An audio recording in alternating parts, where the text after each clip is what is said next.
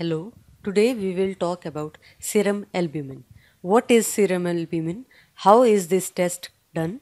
And in what conditions serum albumin can increase or decrease? I shall give you some basic information about that. What is albumin? Albumin is a protein which is found in the blood of human body. It is one of the most common proteins of blood. What is serum albumin test? This test measures the amount of albumin in the serum of the patient. Why is this test done? This test tells us about the health of liver of the patient. Usually, this test is a part of liver function tests. Other tests which can assess the functions of liver like liver enzymes or bilirubin are usually ordered along with it. When does doctor ask for this test? If the doctor has suspicion that the liver of the patient is not functioning properly, he may ask for this test.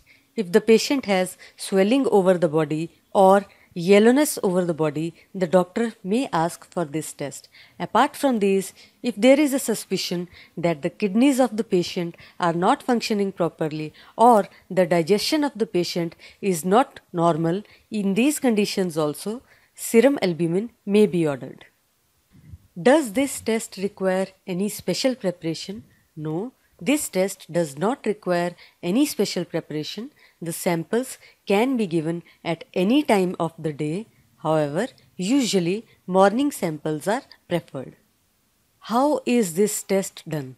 This test requires a blood sample to be taken. The sample is usually taken from the arm of the patient.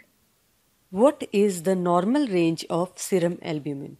The normal range of serum albumin is between 3.5 to 5.5 grams per deciliter of blood. But these values can vary slightly between different laboratories. What conditions can cause decrease in serum albumin?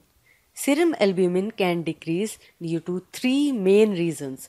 First, the liver of the patient is not functioning properly and the liver is not able to make serum albumin in sufficient amounts. Conditions like cirrhosis, hepatitis can lead to decreased serum albumin.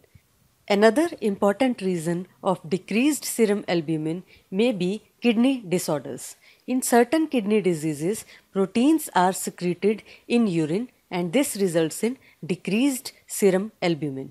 Apart from these, the patient can also have decreased serum albumin if the digestion is not proper and the proteins are not being absorbed properly. Conditions like tropical sprue or malnutrition can result in deficiency in proteins in diet, resulting in low serum albumin. What can cause increased serum albumin?